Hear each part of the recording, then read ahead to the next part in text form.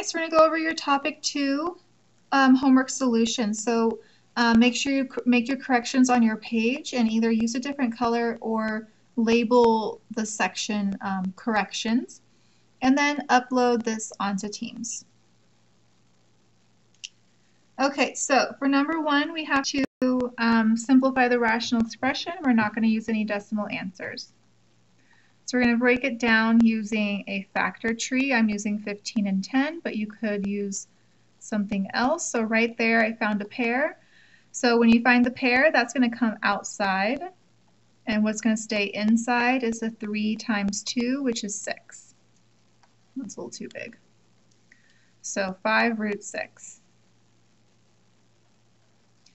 72, let's see, we could use 9 times 8. That's 3 and 3. There's a pair. Let's see if this goes anywhere. There's another pair. So the 3 and the 2 are going to come outside. The 3 times 2 gets multiplied.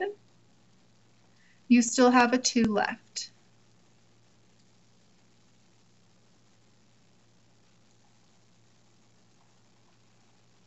$63, we could do 9 times 7. 7 is just 7 times 1. So can't do anything with that. So 3 comes out, 7 stays under. Break down the 8. There's our pair. So 2 is going to come out, and that 2 that comes out gets multiplied to the 2 that's already there, and then that 2 stays under. So we get 4 root 2. 540. I think I'll do 54 times 10. 54 is 9 times 6. 3 and 3, 3 and 2, 5 and 2. So we get a pair, get another pair. 3 and 2 come out. 3 and 5 stay in. So we have a 6 on the outside and a 15 on the inside. 6 times 4.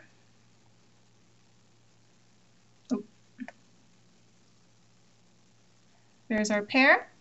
2 comes out, gets multiplied to the 5. This 3 times 2 stays in, so 10 root 6.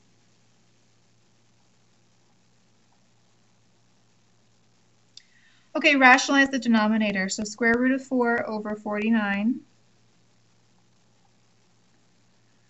We can separate and take the square root of top and bottom. Square root of 4 is 2, the square root of 49 is 7. So just because they're perfect squares, we were able to rationalize. Square root of 7 over 81. Let's go ahead and separate those. The square root of 81 is 9, so it already gets rationalized.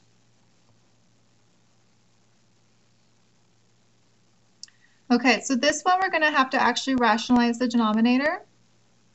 And so to do that, we're going to multiply top and bottom by root 3. So on top we have 2 root 3, and on bottom that's just going to become 3 because square root of 3 times square root of 3 equals square root of 9, and the square root of 9 is 3. Here as well, we're going to have to multiply top and bottom by square root 5.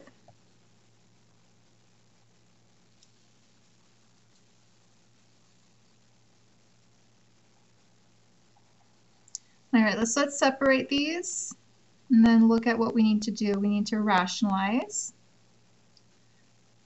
You can multiply those together, and that's just a 3.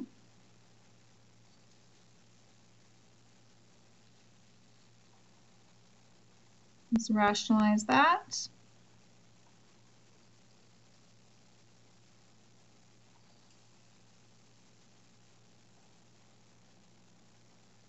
Separate these first and multiply top and bottom.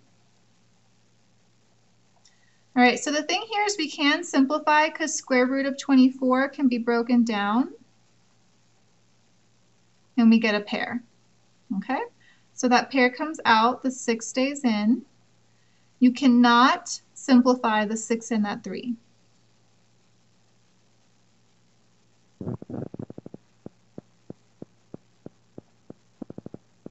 All right, so when we rationalize this denominator, all we have to do is multiply by root 2. You do not need to multiply by the 5. So what happens is when you multiply those together, you get square root of 4, which is 2, and then 5 times 2 is 10. This is where we can simplify. So 2 goes into 10 5 times. For number 15, we can only add them together if they have the same radical. We'll be able to add the 3 root 5 and the root 5, and we'll be able to add 7 root 3 and negative 2 root 3. You're only adding the numbers that are in front. So 3 root 5 plus 1 root 5 is 4 root 5. 7 root 3 minus 2 root 3 is 5 root 3. Then you have that 17 that we can't combine with anything, so that's your final answer. Square root of 50 plus square root 12 minus 3 root 2. None of them are the same, but we're going to be able to simplify and break these down. Because 50 is 25 times 2, so that's going to be 5 root 2. This is 4 times 3, so that's 2 root 3. All right, that one can't be broken down. So now we can see that we can add the 5 root 2 minus 3 root 2 to get 2 root 2. And then we can't combine that with the 2 root 3. 5 root 7 minus square root 28 plus 11.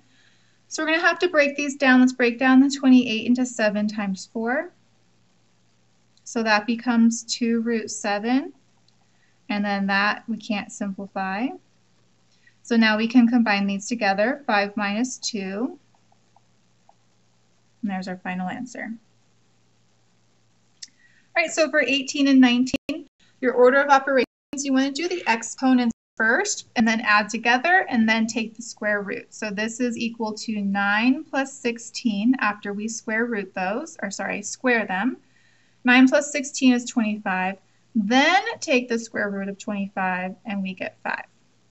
Okay, so same thing for 19. 4 squared is 16 plus 4 squared is 16. 16 plus 16 is 32. Okay, now that's not a perfect square, so let's break it down. There's our pair. So that's going to simplify to 4 root 2. All right, so make your corrections and turn this assignment in on Teams.